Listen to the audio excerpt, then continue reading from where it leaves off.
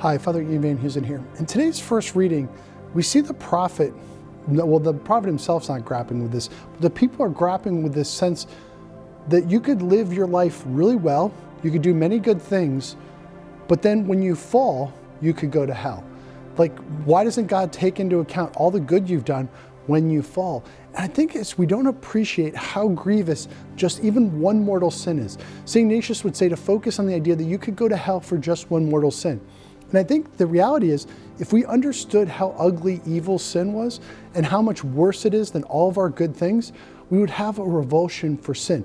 We would recognize God's justice. Guys, this is why we have to bury our understanding and learn to be illuminated by God's understanding. So think about that today as we meditate on today's first reading. God's ways are fair. God's ways are just. Yes, you could go to hell for just one mortal sin, but this is God's justice par excellence. Amen.